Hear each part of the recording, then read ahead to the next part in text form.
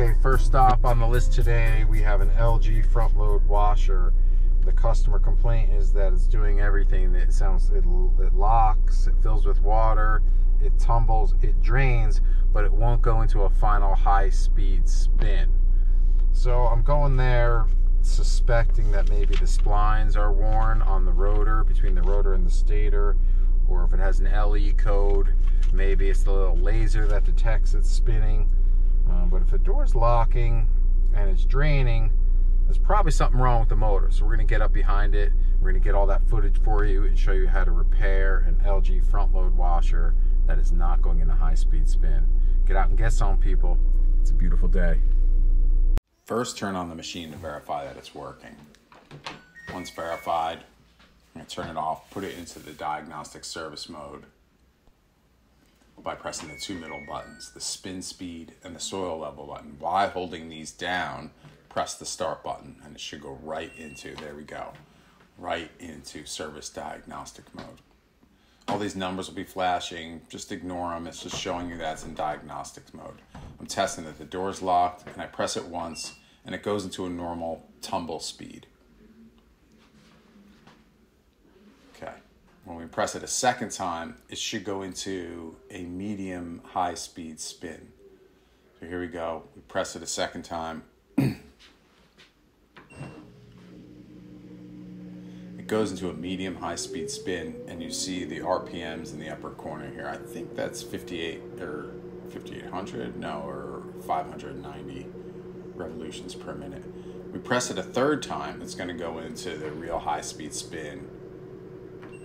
It really ramps up here. It gets up over 1100 RPMs, I think.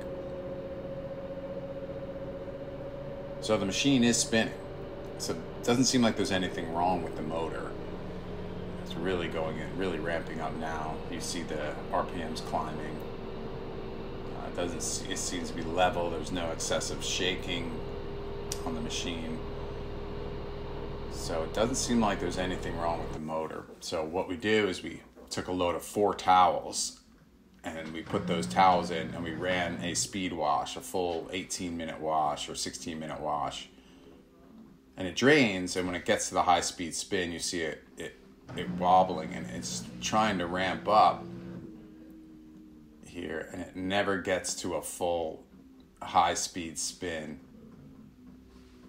And it just stays on 6 minutes left. So what you'll do is you'll hear it drain, you'll see it try to balance the close again.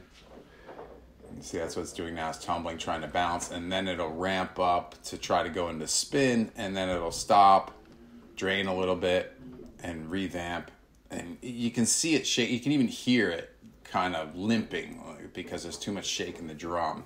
So I'm looking up the model number and checking on the suspension rods to see how much those cost so I can give the customer an estimate. And here you go. Here you see the shock absorbers, $33.85 Okay, each. so that diagnosis was that the machine, the LG front load washer, needs new shock absorbers, needs new suspension.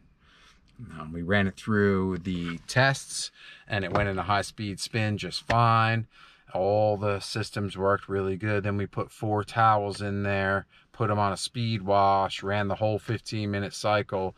The last 6 minutes it drains and goes into a high-speed spin, and it wouldn't go into that spin. It just kept moving back and forth, doing light tumbles, trying to balance the load. So it's sensing that the load is off balance. It's too wobbly. So our assessment is that it needs new shock absorbers. All right, get out and get some, people. It's a beautiful day.